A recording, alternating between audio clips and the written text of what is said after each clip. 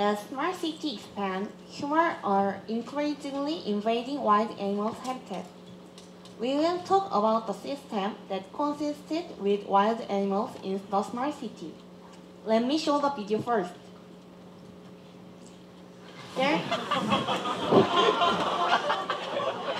There is a man who takes a walk. And there is a raccoon that finds food. But she got nothing. The moment they meet, unfortunately, the man got seriously hurt. And this situation happened in Uicheon, a park of Seoul. Uicheon was a peaceful place to rest for people in the city. However, with the appearance of raccoon, a terrible accidents began to happen. People who enjoyed the walk were threatened by raccoons. They even attacked street cats or dogs on walks. So, why do they attack people? The main reason is that walking trail and habit of raccoons are too close. Raccoons think their home are threatened by walking dogs and people. So, they often attack them. With the development of cities, the habitat of raccoons have decreased, and more raccoons come out to the trail to find their food. Why is a raccoon's bite dangerous? That is because they may have rabies. The rabies virus can be transmitted through a bite wound from a raccoon's bite. The time for the virus to reach the brain is very long, about 30 days. But it is dangerous because the bite does not hurt, making it difficult to notice infection. On average, every year, 20 raccoons were found to be infected. Since 1993, there have been 6 cases of rabies deaths in Korea, and most of them were infections from raccoons. It's not a very large number, but it's dangerous enough that if you get rabies, your chance of death is 100%.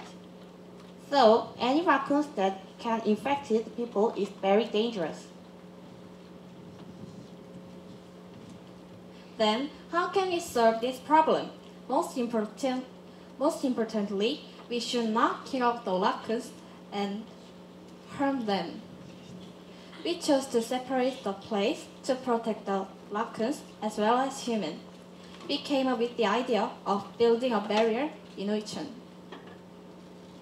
It is difficult for raccoons to overcome such a barrier because they have very long bodies and short legs. At that time, transparent glass was to prevent the barrier from damaging the view of Uicheon. If the wall is transparent, raccoon may be excited to see people outside and damage it. So, we wanted to use polarizing film to control transparency. The polarizing film is transparent with just one film, but it looks black when 2 films turn 90 degrees overlap. When the raccoon comes close, the barrier comes down and the polarizing film overlaps, blocking the raccoon's view. Also, we place the feeder in the raccoon's habitat to solve their feeding problems. It is difficult to manage and bad for the scenery if you put the raccoon food anywhere at once. So, we made the feeder open only when the raccoon comes close. There is a mixture of rabies treatment and food in the feeder. Finally, we complete the prototype. Then let's test it.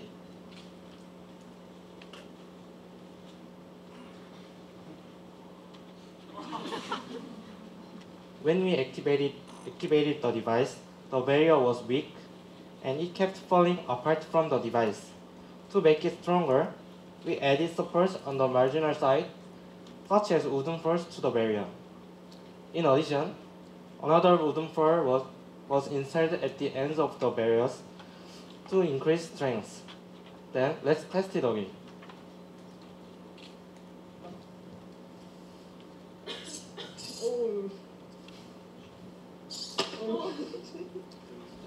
Oh no, we failed again.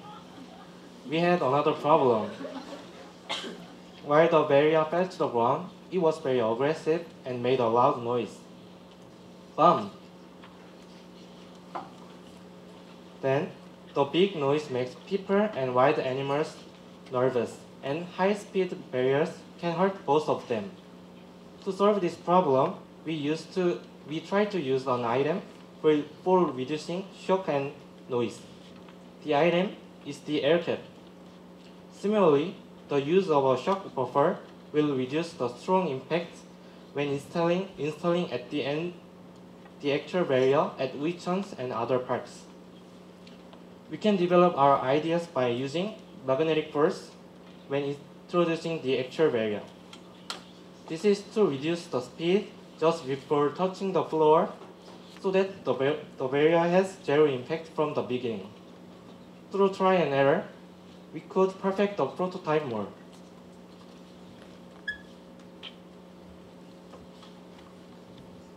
We heard the news that a raccoon attacked a walking path in Wichon, and I came up with a countermeasure. The world continues to develop, and so many wild areas have come into contact with human civilization. This has caused the destruction of more wildlife habitats. It is not right to reduce the area of other species due to the increasing area of human civilization. What I think of as a smart city is that humans and other species coexist stably. So we focused on how to coexist with raccoons and reached this conclusion after several successes and failures. And this is the final model that complements all of the previous problems. Thanks to the barrier system for blocking the view using polarized film, raccoons no longer feel the fear of intruders. There is no problem about being attacked by raccoons anymore. Also, raccoons don't have to starve by providing feed, and the feed includes a medicine for preventing rabies. So, people don't have to be worried about rabies.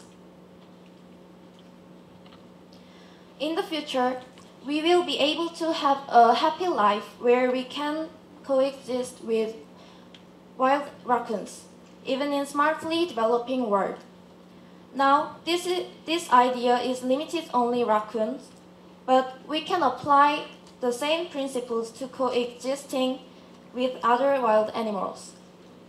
We hope we have inspired you to think creatively to live in harmony with animals and nature. Thank you for listening.